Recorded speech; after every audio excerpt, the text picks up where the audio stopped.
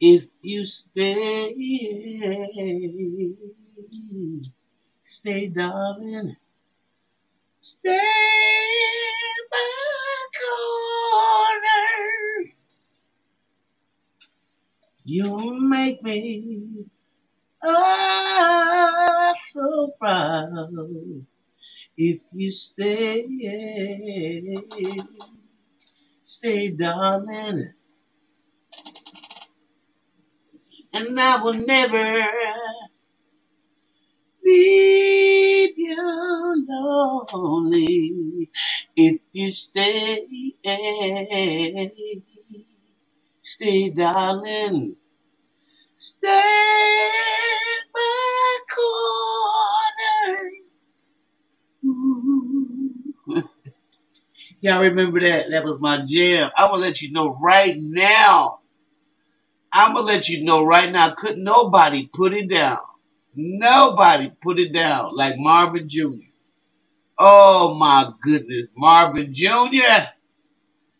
Shout out to the family and friends of Marvin Jr. If you stay, darling. Okay, that's enough.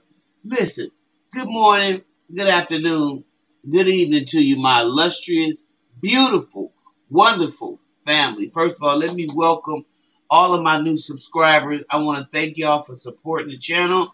Thank you for being out there. We really appreciate it. Couldn't do it without you. Okay? So I want to thank you and welcome you to the Mental House. If you have any suggestions, anything you'd like to see done or talked about, leave it in the comments section. And if I have any knowledge of it, especially if it has anything to do with show business, I will definitely try to address it and make a video and hope that you will participate. Okay? Now, or anything pertaining to crazy. Okay? Crazy. I'm crazy for feeling so lonely. That type. Crazy, crazy, crazy. And crazy. Okay, but you know what? Let me go ahead, because I want to bring this story to y'all, and it's a little disturbing. Because the people are really, really angry. Okay? And this has something to do with y'all's best friend. Some of y'all who are certainly enamored with this family. I have no idea why. But for those of you who are, there is a story going around.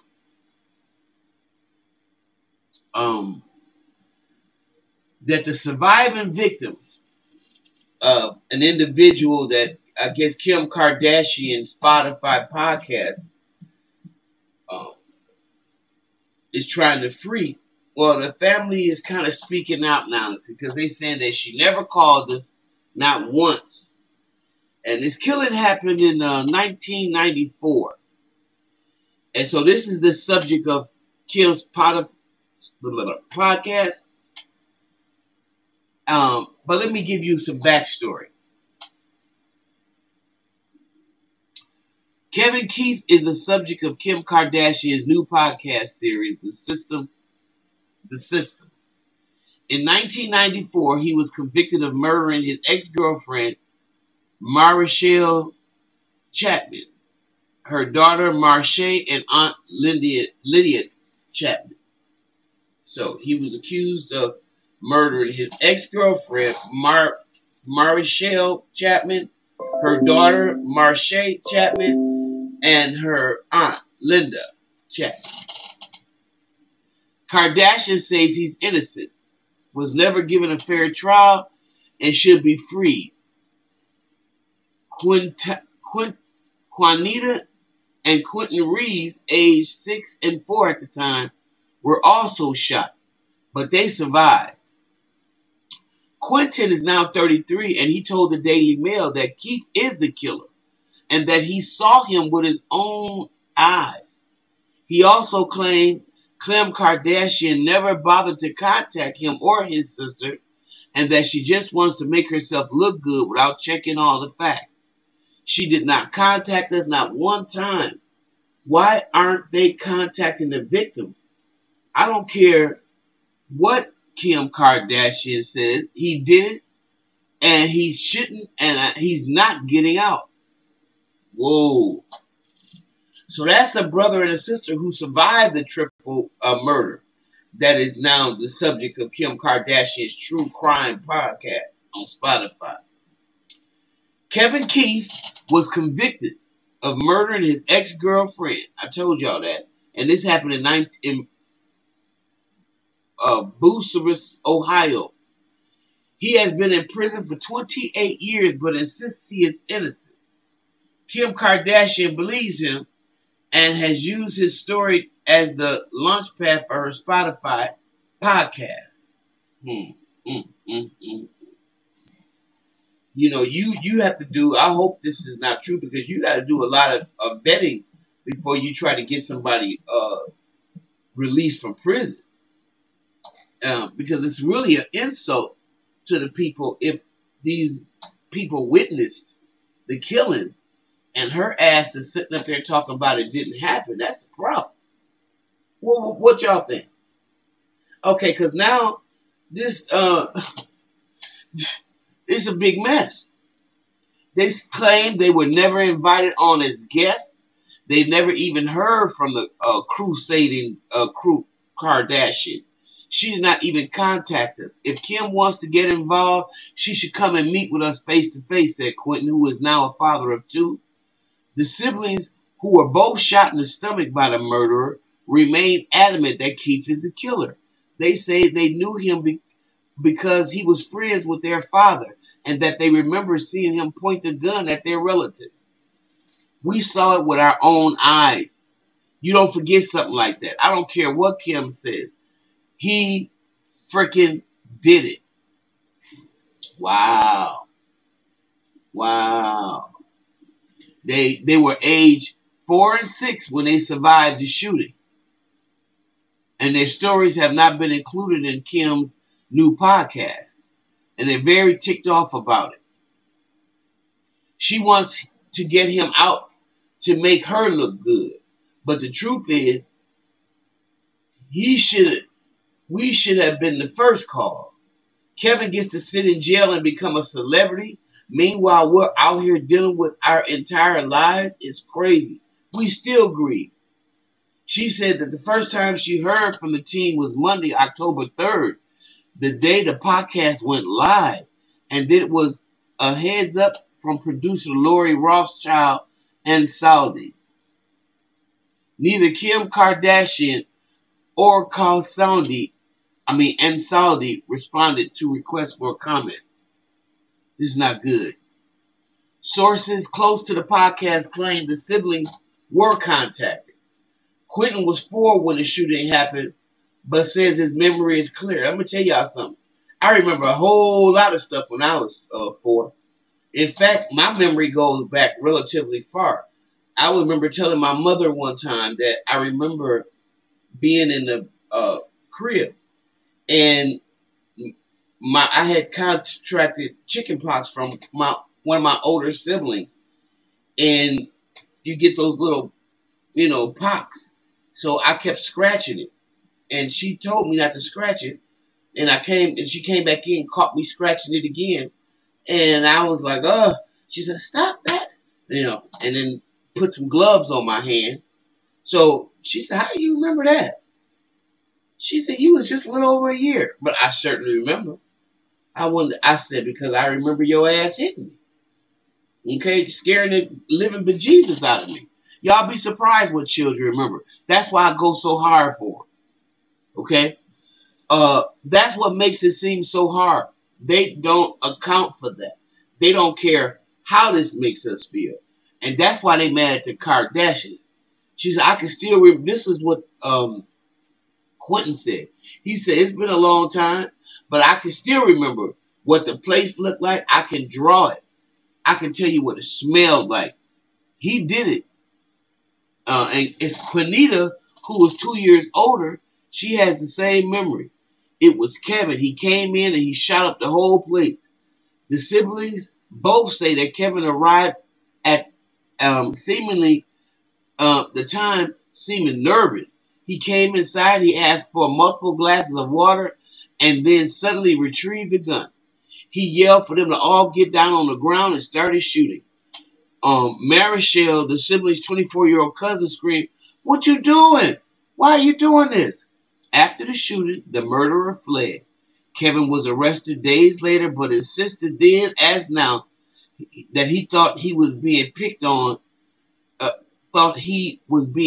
on drug charges. I'm sorry. What? That's why he said he thought he was picked up?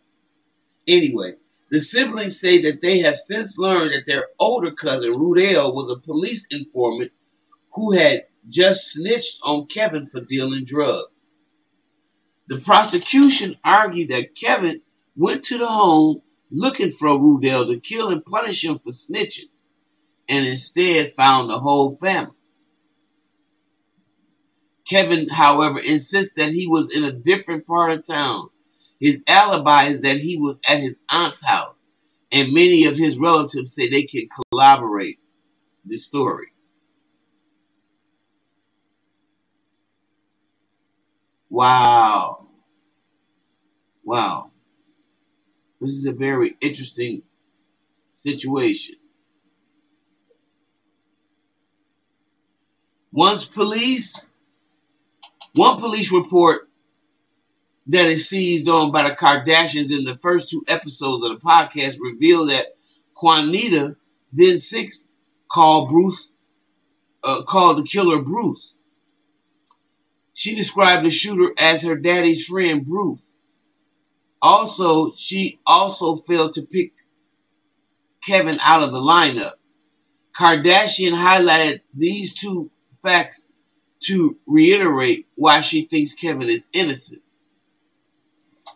But upon speaking to the Daily Mail, Juanita says that she just came out of surgery when she made that comment at age 6, and that she was scared and confused.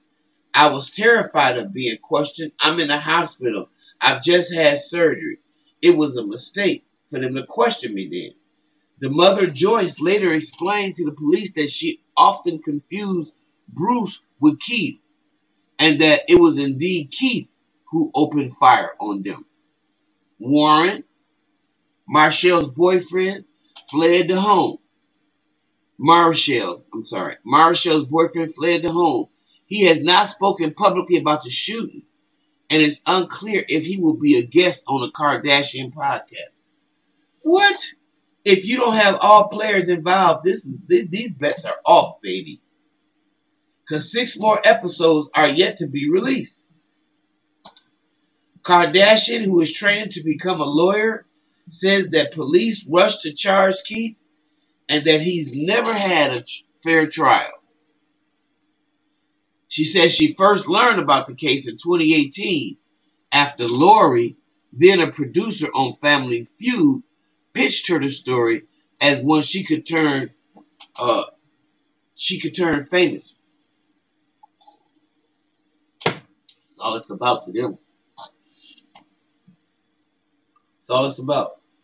Kardashian has successfully lobbied the White House at a time to commute the sentence of Alice Johnson and release her from prison. Kevin's case, she said in the podcast, is one of thousands that people have sent her since. So they think she really is some kind of lawyer. They think these Kardashians, I guess, can work miracles.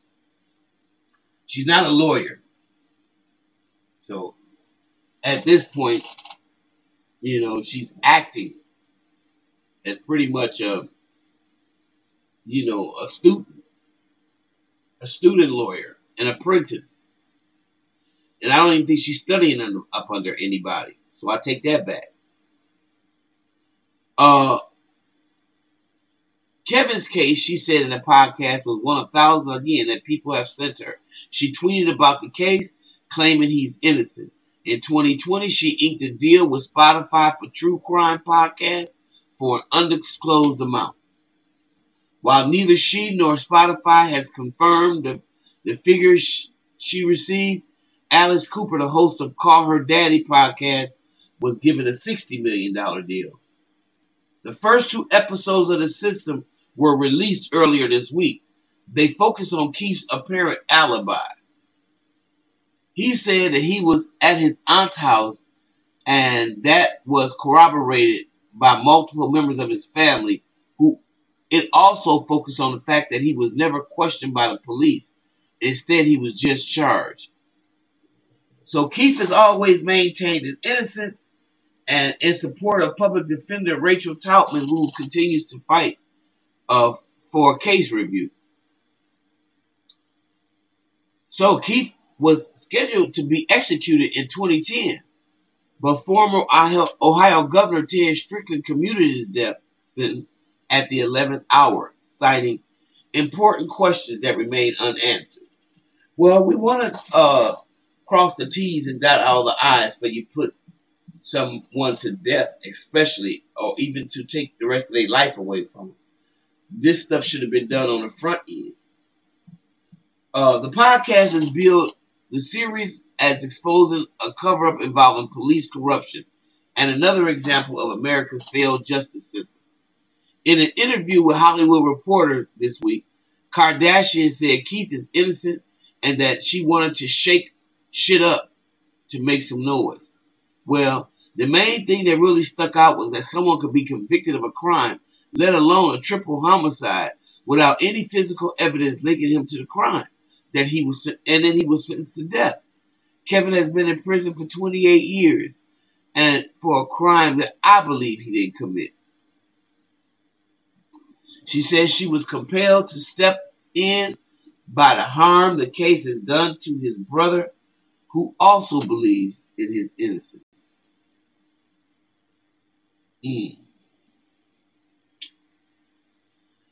Usually you think of the victims and their families and how their lives are affected, but there are other victims if someone is wrongfully accused of something.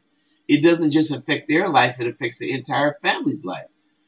Keith advocates hinge their belief in his innocence on the fact that there was no physical evidence linking him to the crime, and because of how quickly he was charged and convicted.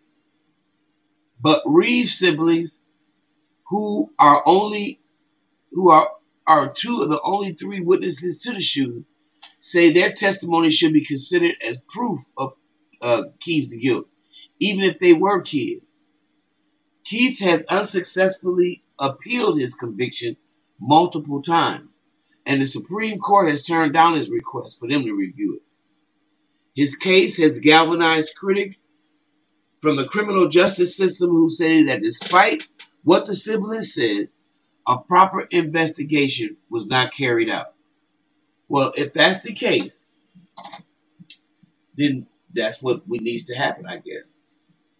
There are 6 remaining episodes of Kardashian's Spotify podcast, for which she was paid an undisclosed amount again. She has already teased the 2nd season, focusing on what she believes is another wrongful conviction. Okay.